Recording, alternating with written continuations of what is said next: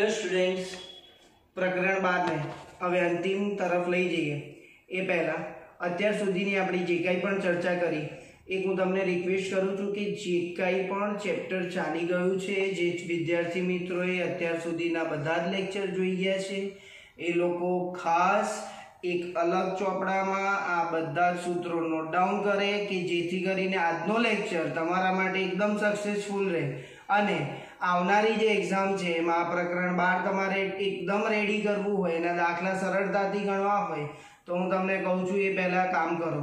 તમને દરેકે દરેક સૂત્રની વિગત ખ્યાલ ધ્યાનમાં હોવી જોઈએ અને એ સૂત્રોને તમે જાતે એપ્લાય કરીને દાખલા ગણતા થાઓ.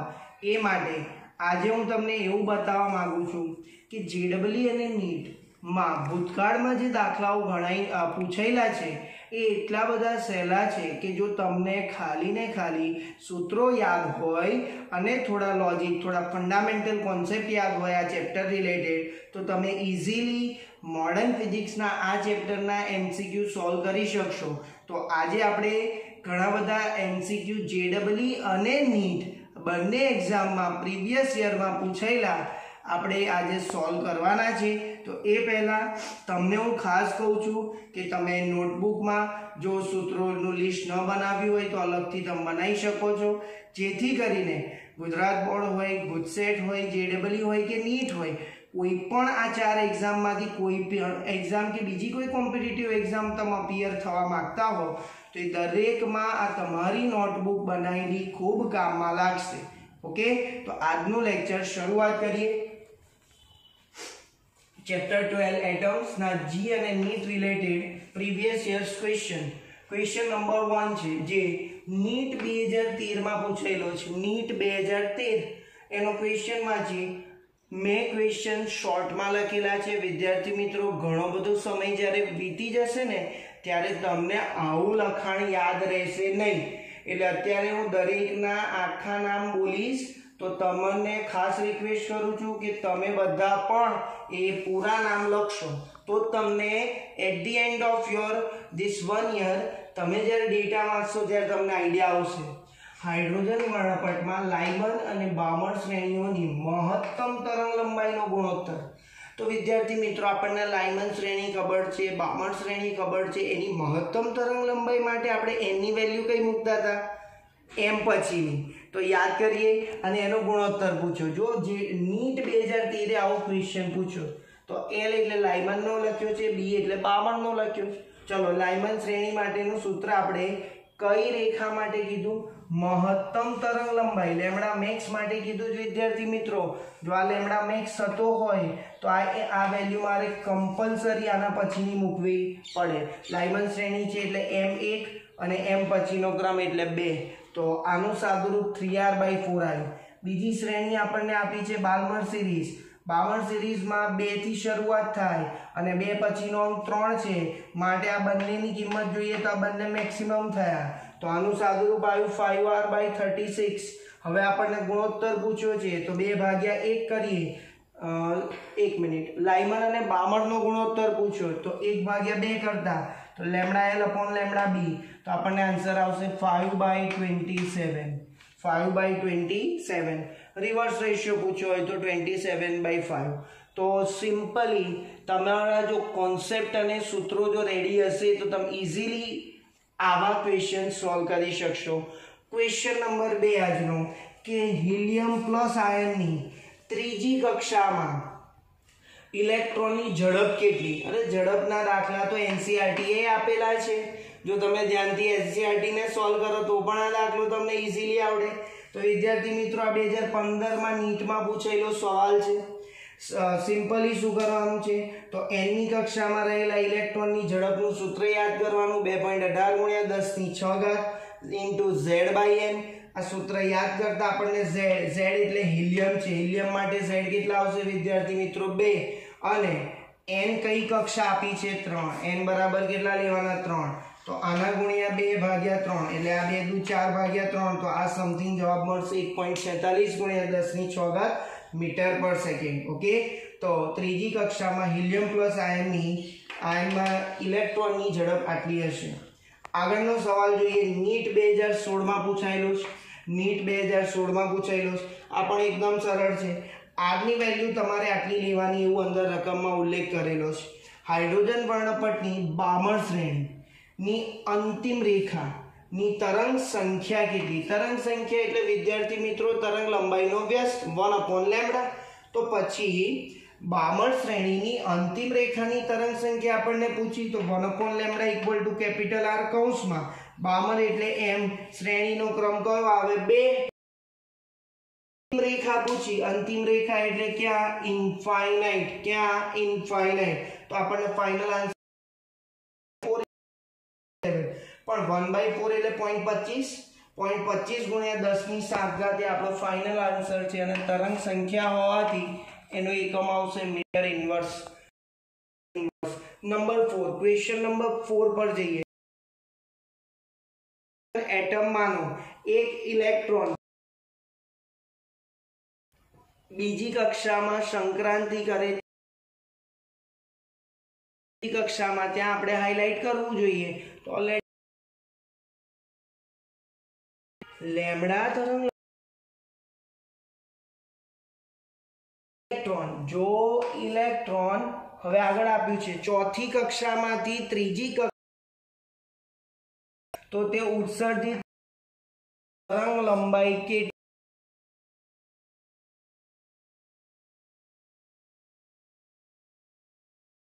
થાય? બહુ સિમ્પલ છે. આપણને 2 વાર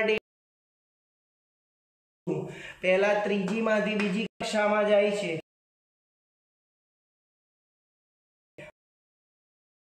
આપણને આ લખવાની ટેકનિક ખબર છે. 3 to 2 એટલે અહીંયા 2 નો વર્ગ -1/3 નો વર્ગ. આનો વ્યસ્ત લેતા પડ્યો સમીકરણ 1. આવીને આવી બીજી વિગત આપણને આપેલી છે કે 4 થી 3 માટે સંક્રાંતિ ચોથી સંખ્યાનું આપણે સૂત્ર લખ્યું 4 to 3 4 to 3 144/7 R જવાબ આવ્યો.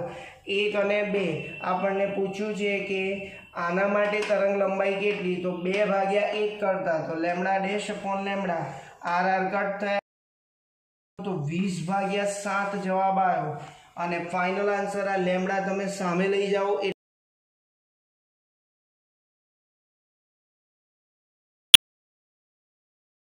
જોઈએ વિદ્યાર્થી મિત્રો, નીટ 2018 પૂછેલો છે. બહુ સિમ્પલ છે આ ક્વેશ્ચન. આના આધારિત 2 દાખલા એનસીઈઆરટી સ્વાધ્યાયમાં આપેલા છે. હાઇડ્રોજન પરમાણુની બોર કક્ષાના એક ઇલેક્ટ્રોનની ગતિ ઉર્જા અને કુલ ઉર્જાનો ગુણોત્તર શોધો. અરે વિદ્યાર્થી મિત્રો, આપણે ઘણીવાર ચર્ચા કરી છે કે ગતિ ઉર્જા, કુલ ઉર્જા અને સ્થિતિ ઉર્જા વચ્ચેનો સંબંધ તમને યાદ હોવો જોઈએ. ગુરુત્વાકર્ષણમાં આ ખૂબ કામનો છે. તો કેવી રીતે સોલ્વ થાય? કુલ ઉર્જા બરાબર માઇનસ ગતિ ઉર્જા. તો ગતિ ઉર્જા અને કુલ ઉર્જાનો રેશિયો કેટલો આવ્યો? -1/1. તો આ સિમ્પલી વિધિના તમે આન્સર પણ ટીક કરી શકો છો જો તમને સૂત્ર યાદ હશે તો. આગળનો સવાલ છે કે JEE 2018 નો છે. JEE 2018 નો અહીંયા થોડુંક ટ્વિસ્ટ કર્યું છે શબ્દોમાં, બાકી કોઈ અઘરો લોજિક નથી. શું છે રકમને ધ્યાનથી સાંભળીએ. લાઇમન શ્રેણીની સીમિત આવૃત્તિ જો FL હોય, L એટલે લાઇમન, તો ફંડ શ્રેણીની સીમિત આવૃત્તિ FP. અહીંયા ફંડનો સ્પેલિંગ P થી ચાલુ થાય છે, P સાઇલેન્ટ છે એટલે એવું લખીને આપેલું છે. એ ખાલી જગ્યા એટલે ઓપ્શનમાં આપણને તો આપણે કઈ નહીં કર આવૃત્તિનો અર્થ સમજી સીમાંત. આપણને ખબર છે n બરાબર 1 થી લઈને ક્યાં સુધી સ્તરો લગી, તો n ની વેલ્યુ કેટલી આવી? ઇન્ફિનિટિવ. તો 1/λ લાઇમન ઇક્વલ ટુ લાઇમન માટે શ્રેણીનો ક્રમ આવશે 1. તો λ L 1/r સમીકરણ નંબર 1. બીજી આપણને સિરીઝ આપી છે ફંડ, તો 1/λp શ્રેણીનો ક્રમ 5. અને અનંત કેમ લખ્યો? તો સીમિત આવૃત્તિ માટે આપણને ડેટા આપેલો છે એટલે. તો λp મળ્યો 25/r. હવે 2/1 કરીએ તો લેમ્ડાનો સંબંધ મળ્યો 25/1. પણ આપણને લેમ્ડા નહીં પૂછ્યો વિદ્યાર્થી મિત્રો, આવૃત્તિ પૂછી. તો લેમ્ડા તો આને ઉલટાઈ દઈશું તો શું મળશે FP/FL = 1/25 તો આપણો ફાઇનલ આન્સર થયો FP=FL/25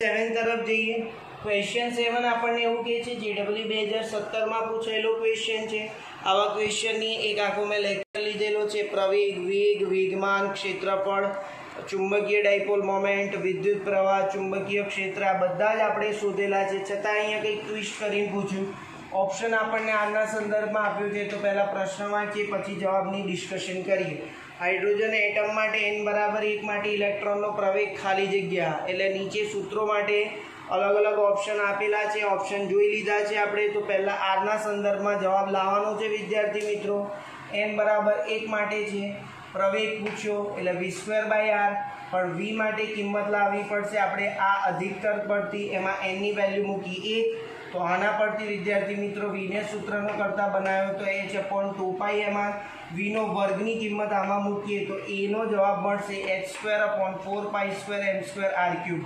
વિદ્યાર્થી મિત્રો આની કિંમત આપી હોય તો આપણે શોધેલું છે એ પ્રમાણે હજી જવાબ જુદો આવે પણ અહીંયા ઓપ્શનમાં r ના સંદર્ભમાં ઓપ્શન આપેલા છે એટલે આપણે અહીંયા જવાબને અટકાવી દીધો ઓકે તો બહુ સિમ્પલ છે આ બધું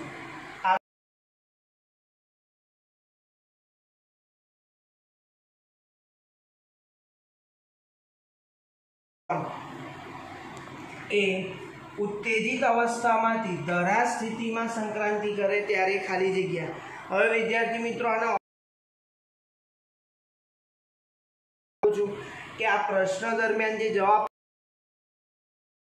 ઋણ છે એ પૂછેલો તો આપણે હવે ટાર્ગેટ કરીશું રકમ પરથી ઊર્જાને સોલ્વ કરવા માટે તો રકમમાં ઉલ્લેખ કર્યો છે ઉત્તેજિત અવસ્થામાંથી ધરા અવસ્થા આ ઉત્તેજિત અવસ્થામાંથી ધરા અવસ્થામાં આવે એટલે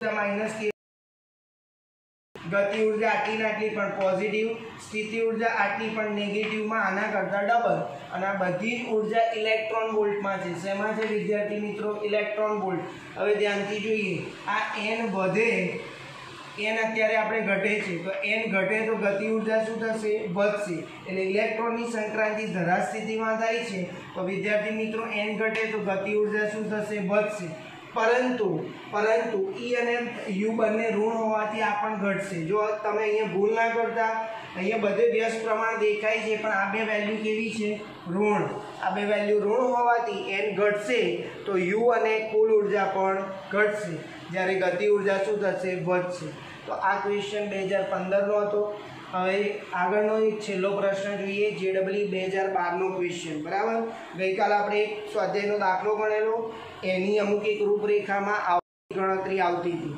ચલો હાઇડ્રોજન એટમને ધરા સ્થિતિમાંથી ઉત્તેજિત કરીને n = 4 વાળી કક્ષામાં લઈ જવામાં આવે છે ત્યારબાદ પરમાણુ ધરા અવસ્થામાંથી પાછો આવે ત્યારે ઉત્સર્જન વર્ણપટમાં વધુમાં વધુ કેટલી સંબંધ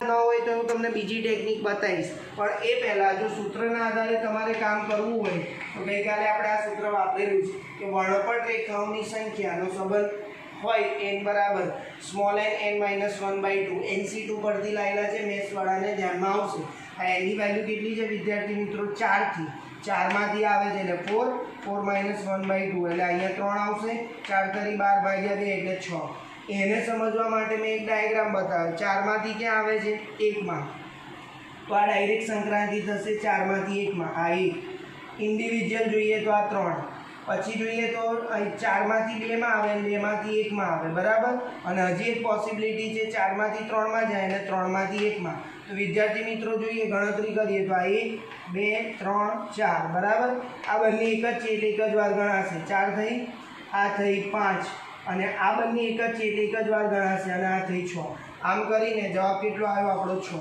હવે વિદ્યાર્થી મિત્રો એક બીજી ટ્રીક બતાવો આ ટાઈપના ક્વેશ્ચનમાં જો તમને ડાયરેક્ટ આન્સર લાવવો હોય તો આ બેનો ડિફરન્સ લો 4 અને 1 નો, તો કેટલો આવ્યો 3 આવ્યો, તો 3 + 2 + 1 એટલે 3 ને 2 5 ને 6. આવું કોઈ પણ દાખલામાં તમે કરશો તો એ તમને જવાબ સીધો આપી દેશે કે આ બેનો ડિફરન્સ લેવાનો અને એમાંથી એક ડિજિટ ઘટાડતા તમે એનો સરવાળો કરો તો ફાઇનલ આન્સર પણ મળશે.